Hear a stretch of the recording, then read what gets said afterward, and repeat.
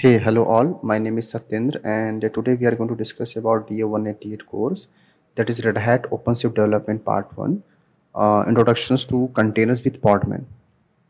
Okay, so now inside this, what we have especially, we are talking about that course curriculum, especially the course descriptions, course outline, and other details like how you guys can go for the course details and how you can achieve your certification, that is EX188. Okay, when we're talking about the training, the Red Hat code for the DO188, so that is DO188. Okay, and for the examination, that is EX188.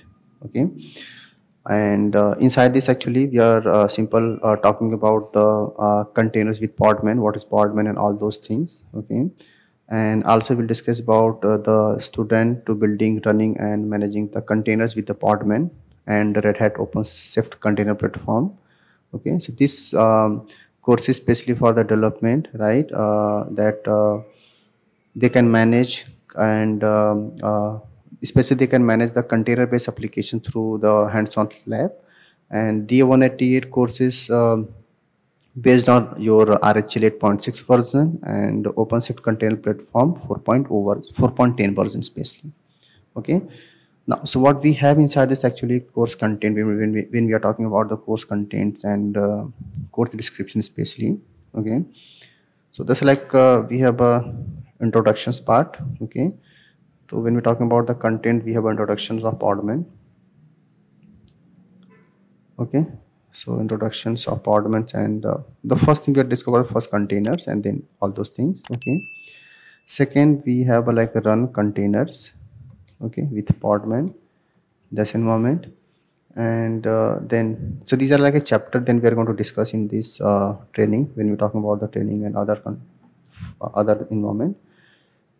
And then we'll discuss about the build and custom containers images, like how we can create our own or customize our own containers images. Okay, then we'll discuss about that how we can manage the container images. So manage, we can say containers images. Okay, and the next we are talking about the remote debugging. The next topic we have, we can say, so that's a remote debugging. Debugging simple, we can say that is for the troubleshooting. Okay, so debugging with containers, how we can troubleshoot our containers application that running in the pods and all those things. So we can, how we can troubleshoot or manage those things, especially debugging. And then we are talking about the networking, the basic networking in the container especially. Okay, that's a like most important topic in the OpenShift environment. And then we have a persist, we can say like for the storage we are using these technologies, we can say persist data with containers. These are topics for the same. Okay, and next what we have, that how we can run multiple containers, or we have like we can topic the same, we can say run multi container. Just let me write it down here, applications.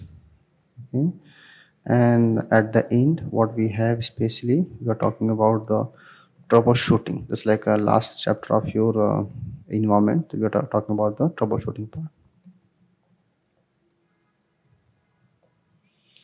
Okay, the troubleshooting, containers deployment. Okay,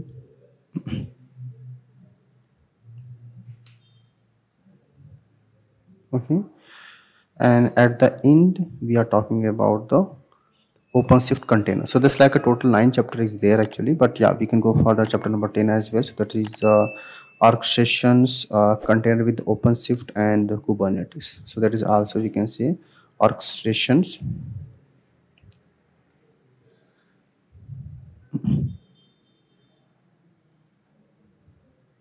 So orchestration or orchestrate, we can say container, okay, with OpenShift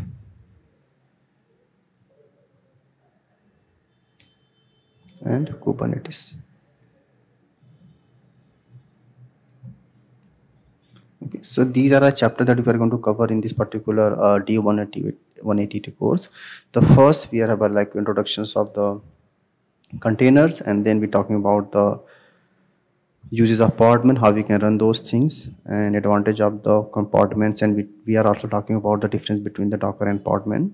Then we have a like option, then how we can build custom container images, we can say, then how we can manage the container, then we can troubleshoot or remote debugging application kind of thing, then we have a networking part, a lot of things we have that, right? Overall that we are going to cover inside this spacely. Okay, so for that, what's the requirement? We have that simple we can say that learner or candidate must know that basic Linux command and all those things. Okay, especially that who know the basic command, and then or overall we can say experience in the use of Linux terminal sessions, and using operating system command, and familiar with the shell scripting. That's like recommendations. Okay, but yeah, okay, and also some experience with the web applications architectures and their technology especially.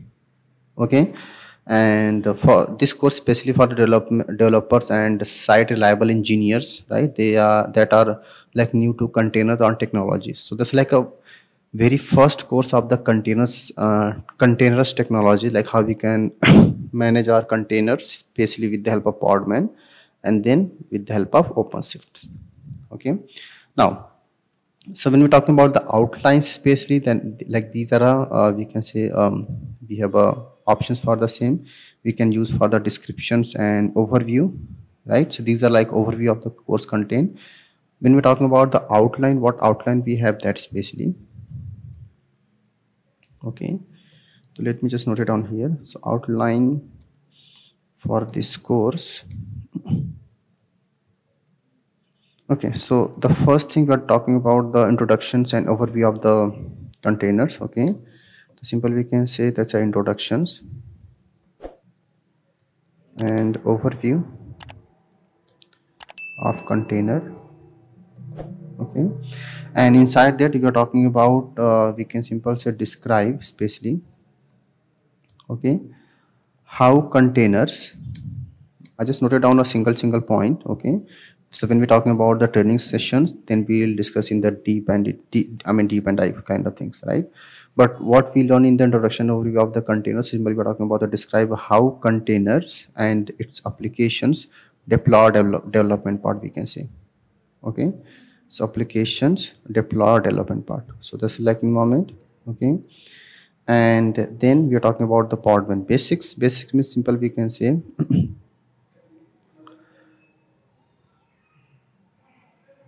okay, so inside that we are talking about that how we can manage and run containers with Podman. The basic command we can say how to manage and maintain the systems. Okay, to manage and run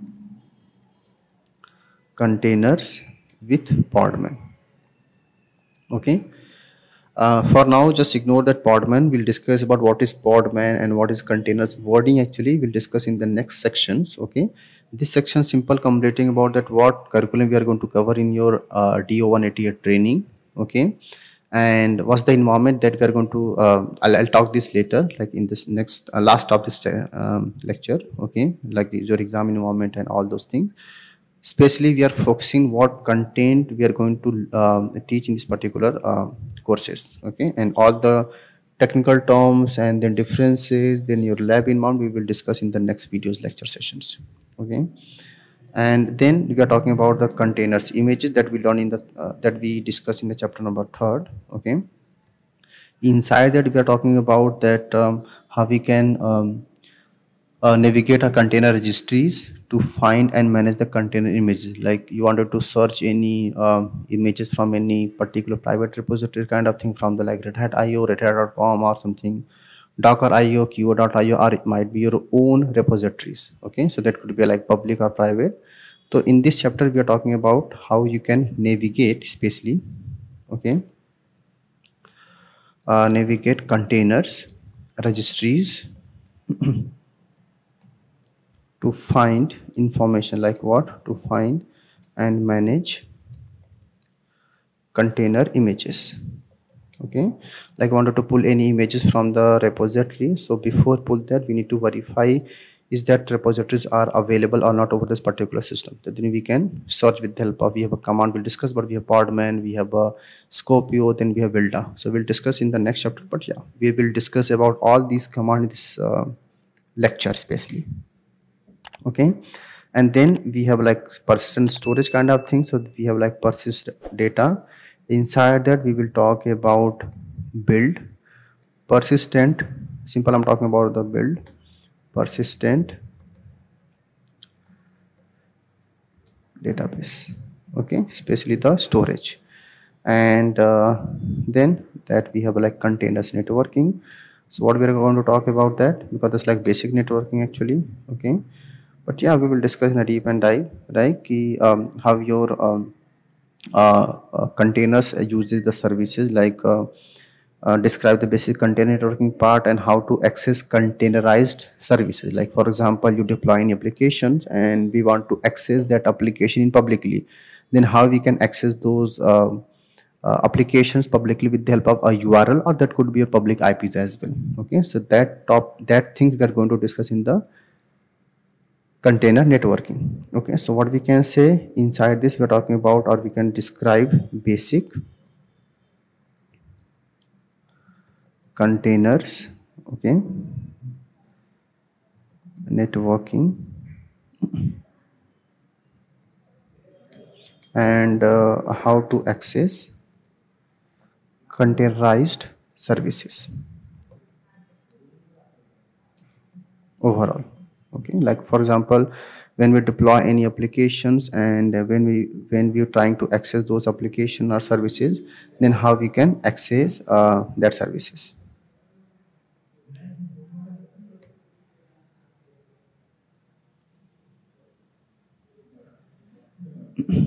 Okay, that's a like. Now what next we have that, then we are talking about the troubleshoot the container. That's like an important topic for the same. Okay, then the next we have a troubleshoot, okay, containers. Okay, so in the troubleshooting, what we are going to learn that, like when you're trying to configure any applications, right, if your pod is not going to schedule, or that could be, might be error, or might be stop accidentally, right, then how we can troubleshoot those services.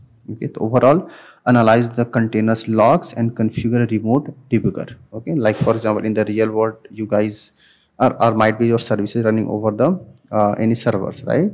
So as a administrator, you need to take a remote login, and you need to troubleshoot all these problems that are going to inside this particular containers. Okay, so we can say like analyze containers logs and configure a remote debugger. Okay, so with the help of this we can manage all those things. And then again we have like a multi-container application with compose that we have we just learned earlier. Okay, so we have also the same thing, we can discuss that. So that is like a multi-container applications with compose. Okay, and inside this, the same we are talking about the run multiple applications using the compose and all those mechanisms. Okay, we'll discuss that as well. Okay, and then we have a last one, that is container orchestrations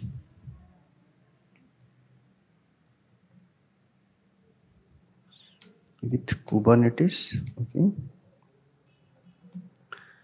and OpenShift. Okay, so we have like last chapter, they're talking about the what is OpenShift and how we can manage all those things. Okay, so overall what we have that, again, so we have a this is the training code. Okay, and this is for the examinations code. Overall we have like 10 chapters that we are going to cover that. Okay, the from the start to end, that we are talking about the Podman and then Docker, what is the issue in the previous command and what the latest in this particular 4.10 versions, and so on, so on, so on. Okay, and we have options for, and now we are talking about the examination moment, what we have that. So already we discussed, we have EX188. Okay, so total we have like 3 years of examinations, total marking is like 300. Okay, And then to pass your exam we need at least 210. That's like a passing score. Okay, it's like a environment that you need to perform all those tasks, and total marking is 300 total, and then passing we need at least 210. Okay, before that 188 we have like 180, but this 180 is now expired. Okay, so who are trying to go inside this particular development, and especially in the OpenShift environment, the first training is that 180. Okay, and then you can go for the 280, 288, and so on, so on. Okay, so if I just go through the course curriculum from the Red Hat, so that is also properly mentioned. If I just show you the Red Hat EX188. Okay, that's like example. I'm going to search that. Okay, yeah, so that's like course curriculum and all those things. So Red Hat certified, especially in the containers, especially. Okay, so what we need, that at least we need the RSCSA, like who are that pretty knowledge sound of that Red Hat basis command and all those things. So who can go for the certifications and all those things, right? Prerequisite is nothing simple. We can say who are experiencing the Linux command basic thing, right? And who also know that how to run those command and the scripting environment file. Okay, then they can go for the 188. Okay, so that's like environment, and we will discuss about the environment as well, but not in these sections. Okay, but yeah, that's like environment that we are going to use, that, right? What the uses of Podman and how we can deploy all those things, how to manage the images, and run container local using the Podman. All those topics we are going to cover inside that in this particular training purposes.